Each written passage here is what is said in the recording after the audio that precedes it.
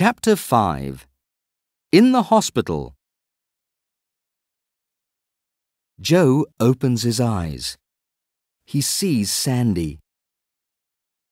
"Oh, Joe," she says, "you're all right."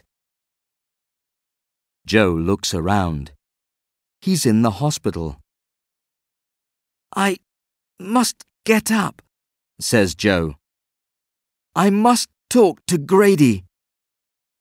"But—" Sandy watches Joe. He gets out of bed. "I must write about this mine," says Joe. "Not now, Joe," says Sandy.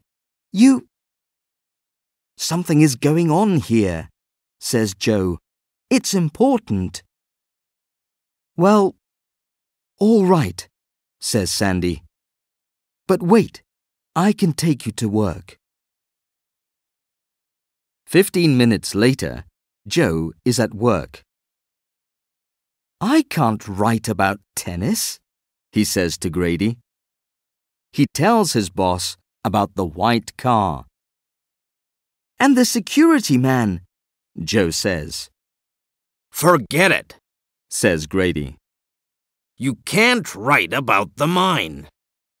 Lots of people from Murray can work there. It's a good thing."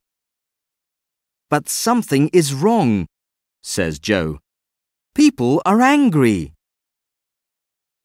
Now Grady is getting angry. "Listen," says Grady. "I'm the boss here, and I'm telling you, don't write about the mine."